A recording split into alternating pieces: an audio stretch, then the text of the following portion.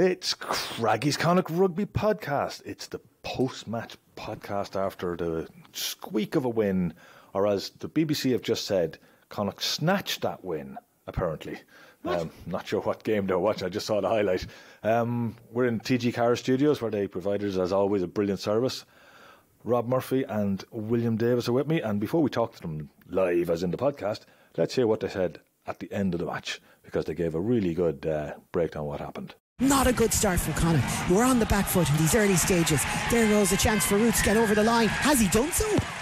He has. It's tapped to back. Another high kick that Connacht didn't deal with. And they're going to attack the short side. Kieran Williams might be in here. One pass back inside. They're going to score a try. What a disastrous start for Connacht. Free play for Connacht. Blade. Can they make something of it? Carty scoops it all the way out to the wing. Alex Wotton's in for a try. That's what Connacht needed. Connacht push up, and that's a beautiful floated pass to Hawkshaw, skipping Carty. That fools everyone. Here goes Tom Farrell right through the gap. Now Hawkshaw, he puts on the afterburners, goes into contact 1 metre from the line. He stopped. Quick ball might do it. Blade goes for the line. Connacht have their second try. Oh, that was a wonderful move off the back of a scrum, middle of the pitch, inside, just inside their own half of the field. It fooled the Ospreys defence, and it was finished superbly. Connacht need to recycle again. They're inches from the Ospreys line, leading by 2 points. The Ospreys defence is pretty impressive. Now it comes out from Blade. There it is. John Porch is in for a try.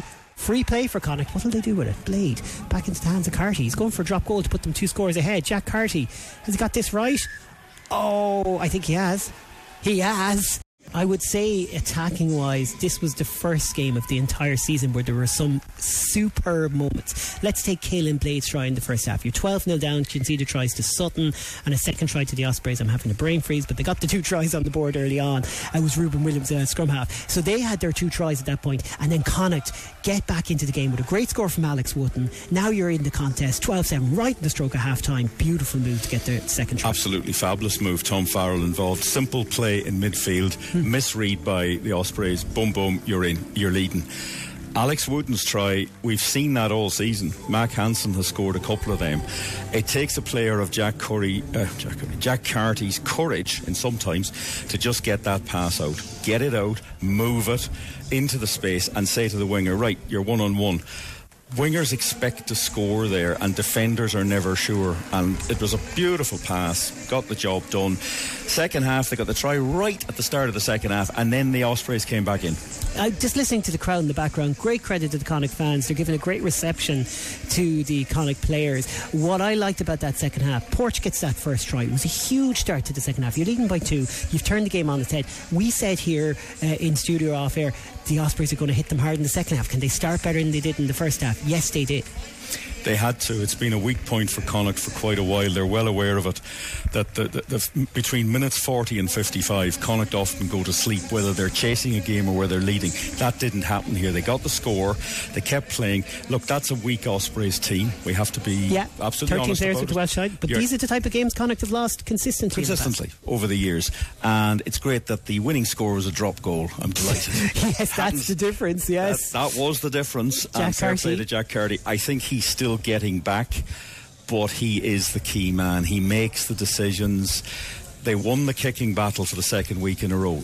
When they come back 4 weeks tonight, they've got 10 weeks of rugby in a row, 6 in the URC, 4 in Europe. When that 10 weeks finishes, they're going to know whether they're competitive in this competition or whether they're competitive in Europe, or hopefully in both. And that's the thing, you need squad players. People talk about Leinster. You look at Leinster, they're 7 out of 7. They are 7 out of 7 because they have a squad that they can interchange players, and you have Ulster tonight as well. One at Munster with a squad they can interchange players. Yeah, and that's what you need, and you have to back them, and you have to have them ready. That wasn't perfect. There's a lot to work on. Yeah, people are going to look at the league table tomorrow, right? They're going to feel really good at home, and I know fans are going to open up the Sunday papers, and maybe someone who hasn't been in touch too much, and they're going to look down until they find Connacht and Munster. Yes, Connacht have jumped ahead of Munster, which is great, as I said, but at the same time they're down towards the bottom because they've only won 3 of their 7 games, leaving aside who they were playing and all that. So just tell me, are they a 3 from 17 for the rest of the season? that won't be enough for the playoffs, obviously? Or can they kick on now, and can they be more of the 3 from 4 team that they are in the last 4 games? I think they can be. I think the way the season sets up for them now, there are some key home games. They've got to win all their home games. They've really have, or they've certainly are only in a position to drop one. They've got 3 played at home. They've got 6 to come. They need to win 5 out of those 6. Better still if they win all 6. But they're winnable games. They've got a couple of interesting away games when the Six Nations is on. The next one is massive because Munster tonight got away with getting a bonus point. Ulster will be disappointed that they gave them anything, but that's one of the key challenges. Is 4 weeks tonight when they go down to Thomond Park. They will have some players back. A couple of players that might have a few knocks. Bundy Aki will be back. The Irish depends on how much rugby they play for Ireland. There might be the odd player coming back, maybe a Cian Prendergast or something like that might drift back into it. But they finished this run of 7 games with 2 wins, and they've got themselves back on the road. Okay, guys, you were on flying form tonight. As I say, I was put it up on our Discord channel that I was losing all this great audio, and then realised I'll just get it off John in the morning and get it popped up there. So you've had a few more minutes. You've been talking to Andy. Rob, actually, let's hear what Andy had to say. Do we not get to talk? I just want to get this audio stuff out of the way, and then I can just relax and enjoy the rest of it. Fair enough. Andy Friend on Galway Bay FM here. Any away win at any point in time in this competition is just a great starting point. So to begin with, for sure, a little bit of relief with the way it finished, but you just must be ultimately delighted. It's a funny one, Rob, because yes, we are. But again, our performance lacked the clinical bits that we wanted it to lack. With a lot of fight, as you've seen, like we're a brave group of men and they fight, which is a great Connacht trait. But we're making life so hard for ourselves. We had 6 entries into the 22 in the first 25 minutes for 0 return, turnover every single time. And, we're one of the better teams at getting into the 22, but our ability or inability to execute there is, we need to change that, mate. So listen, bottom line, happy with the win, but not as happy with the performance.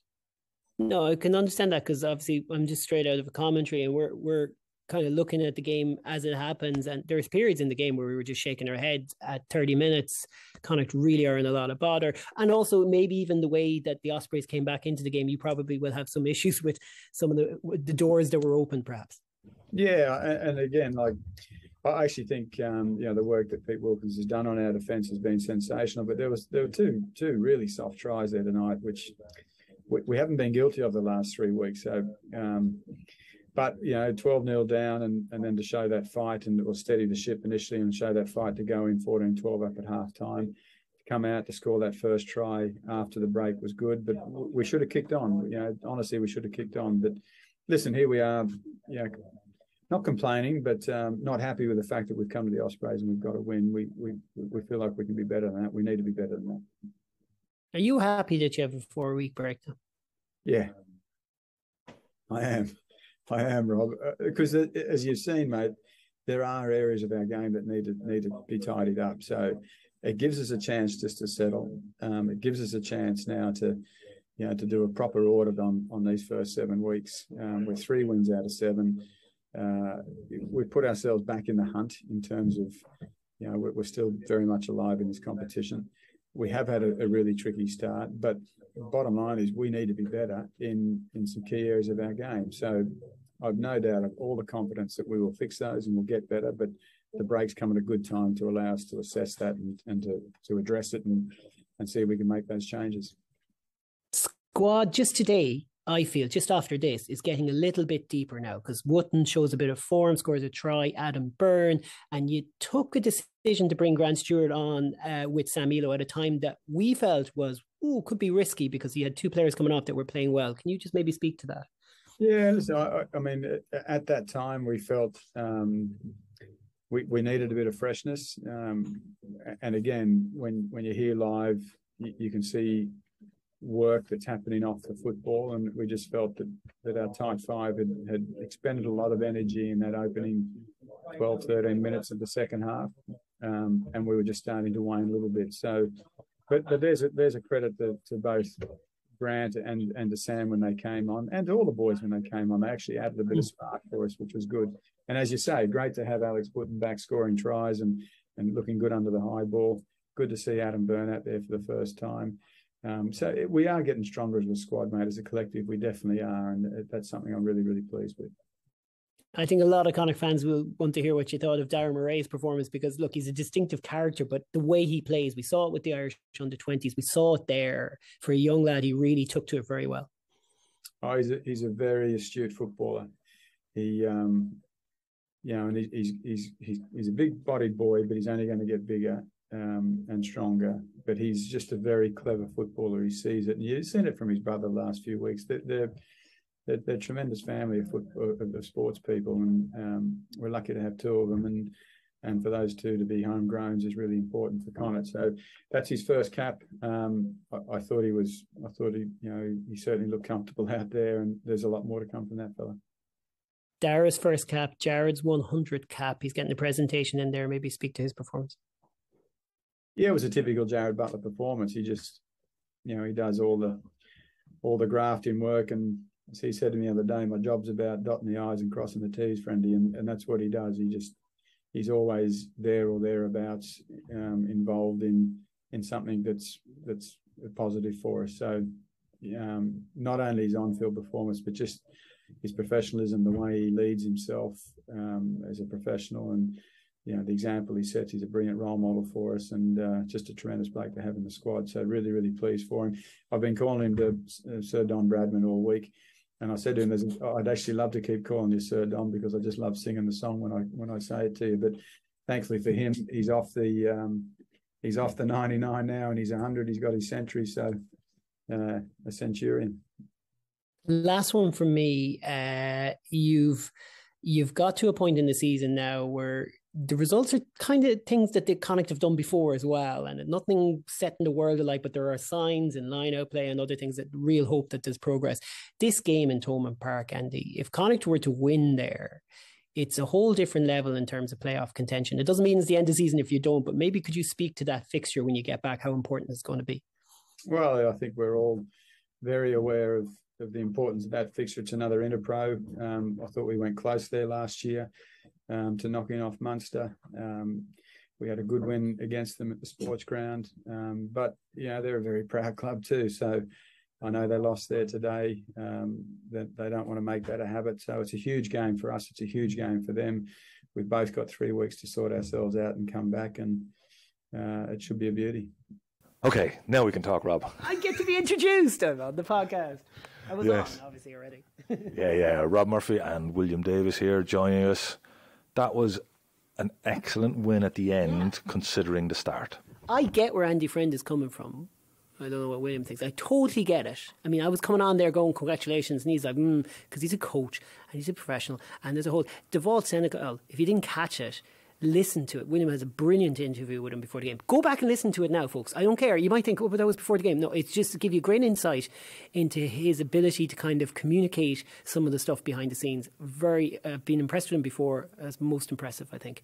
But my reason for saying that is, they're also worried about so many aspects. And I think, I've been combative on this in the last couple of weeks because I was kind of worried about a lot of aspects, and I still am. But the bottom line is we're winning all the games that I would have said on paper we need to win. We're not really, brilliant all the time. And I don't necessarily believe all the signs we're seeing at the moment tell me we're going to make the playoffs, because that's my bottom line. I need to see this group make the playoffs this year.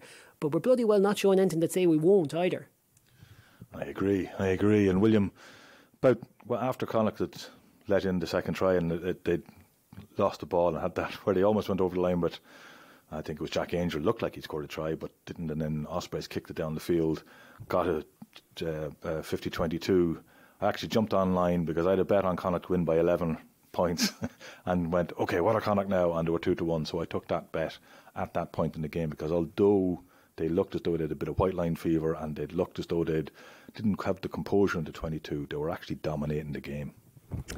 They were. I think they say 2-0 is the worst lead in football. I think the Ospreys actually were shocked to be 12-0 up, and they weren't quite sure what to do.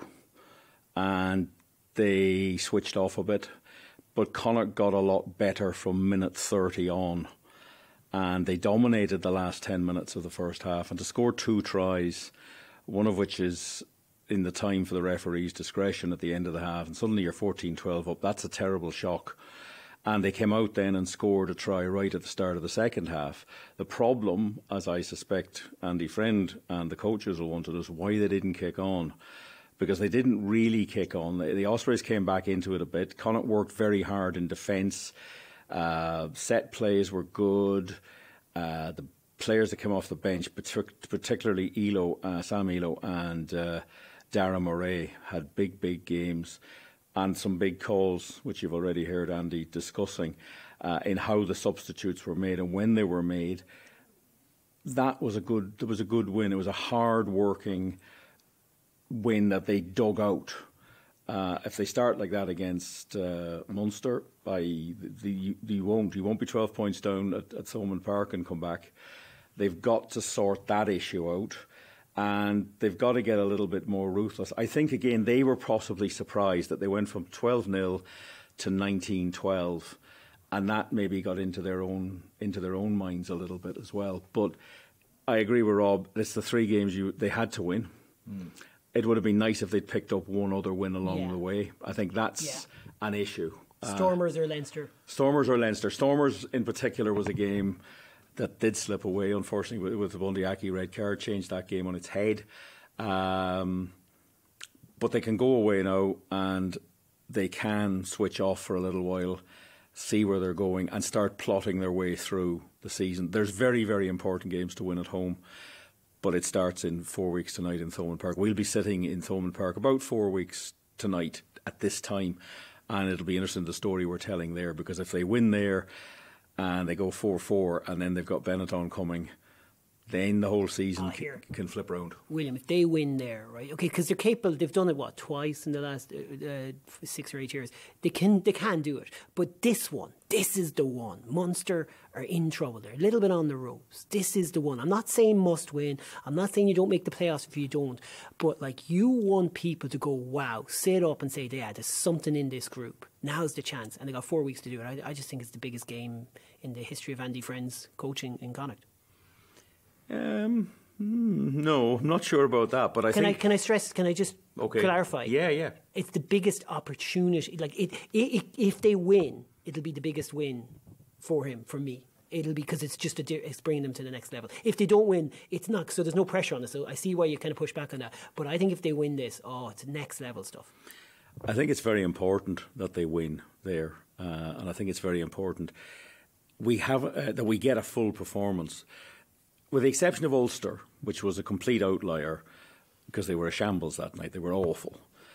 They haven't yet played a really bad game all season, where they've absolutely not been competitive at times, made some decent scores and contributed to the game, which they didn't do in Belfast. But we also haven't seen really good performance. That wasn't a really good performance. It was scrappy, it was messy, it was hard-working. They want to play. I think they have become a bit more pragmatic. I think they've realised that trying to play this really high-speed game, that's great if you're in the lead and you're coasting along and you're inside the opposition half. But tonight there was some really good kicking from Jack Carty. That puts pressure on the Ospreys. They didn't seem to know what to do. Their out half is very inexperienced. Looks a decent player, Jack Walsh, but at times he was literally shrugging his shoulders because somebody must have been saying something. He's going, well, what did you want me to do? And that comes from the solid defence that Connacht have. Apart from those, in the first minute of the game, there was a strange bounce and the ball went the wrong way and there was a bit of a weird pass and they didn't quite get that. And the second one was a very well worked try by the Ospreys. But other than that, the Ospreys didn't actually look like they were going to score a try. I agree. Yeah. And that's 3 games in a row now.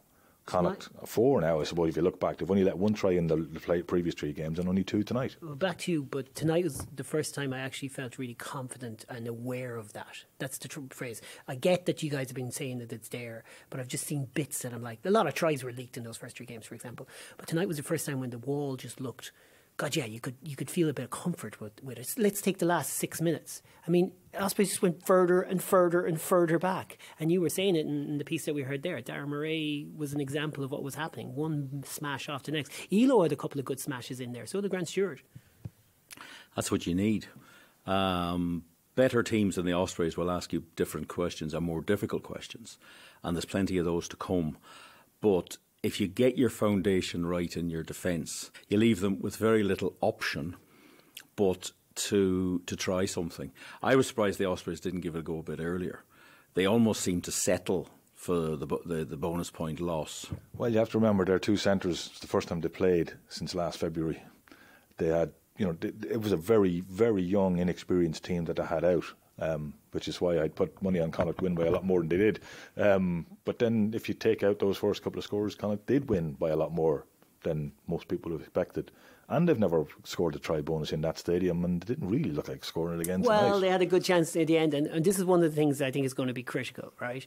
I put it to both of you, whichever one you take it. But if Connacht are going to be a really get the job done type force, those first 5-6 visits that Andy Friend mentioned in the first half to the 22 are not going to cut it as a playoff team. And those moments, we said it in the commentary, that where they stop and start thinking about things, they gotta stop. The big teams, the playoff teams, don't think they get it done. Brilliant turnover inside their 22, you're 3 points up, kill the game. Ospreys are falling apart, finish it off. They didn't, and we both noticed it, that they just started to hesitate. And those moments of hesitation, I've seen it in Gaelic football with a certain county down there. It's when you start contemplating things, your game goes away. I think that happens when you're not like Leinster, who've 7 wins out of 7. I think the more you win, the better you get at winning. You see it with top sports people, whether they're individuals like tennis players or whether they're top football teams or top GAA teams here. They just, winning gives them that edge. And the more you win, the easier it is to make the right decisions. And everybody gets on to the one hymn sheet. Connacht were second guessing themselves a little bit there. But there was Tom Farrell was very impressive this evening. That's the best we've seen him for a while.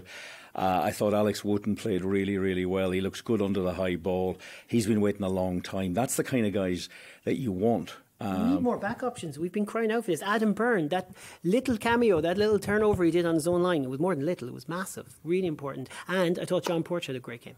John Porch has played really well all season, in my view. Some people have said that they didn't think he is, but I think he brings a physicality to that position. And he brings a sort of a buccaneering spirit. I think he's driven on by Mac Hansen. I think they both kind of almost want to outdo each other a bit in the bravado, but you've got to back that up. Sometimes his tackling's a little off, but you need players like that who are prepared to mix it up. David Hawkshaw was huge tonight. I would nearly have given him man of the match. They gave it to Caelan Blade. Fair play. That's decisions. He's starting to look a very serious option as well. And it's important that you have that you're not going back. They've spoken about this very openly. The players have spoken about it, and the coaches. At the end of the season, they have a big review, and the players' biggest complaint, basically, to the coaches was, you didn't play enough of us last season. Too many players played too many games, and when the players had to be brought in to replace player A, who maybe have played 5 games in a row, they weren't ready, and their confidence had been dented. So now I think they all feel that they have an opportunity to start a game or to come off the bench and seize the opportunity. And that's what you want. You want a camp that's bubbling along. They have to get better. They really do. I agree. I agree. And that's what I've been saying. And I think you're on the same page, yeah. If they want to be serious about beating Munster. It's time for this group. These guys are dead. I'll say this, right? Conor Oliver got man of the match last week, and I was like, yeah, I don't think he was man of the match. I think he was good. This is just my opinion, folks. Hit me back. I was like, no, a couple of his penalties were silly penalties. And give away penalties. Tonight, I thought he was absolutely outstanding. I just thought he was hounding and harrying. He was everywhere. He was an absolute measure of what we want our sevens to be. And Oisin Dowling as well. Just 2 players I wanted to pick out. Oisin Dowling just had an immense game, but sure, so many of them battled away, but he was really, really good. He was, and before we finish off now, because I want to finish off, because you're sounding tired and you're sounding even more tired, and you've been working for the last couple of hours. I've just been sitting in the background doing a few stats. And I was at the Galwegians game today. There you go. 29 each draw against Sligo. You had a lot of notes to take. Yes, in the pouring rain. Let me tell you. That was pretty wet. It was a bit wet down there. Well, someone who'll be happy with that is Jared Butler, because he's involved with Weegens. I'm not sure if it's the men or the women. He's definitely involved with Weegens in some way, but Jared Butler got his 100th cap tonight.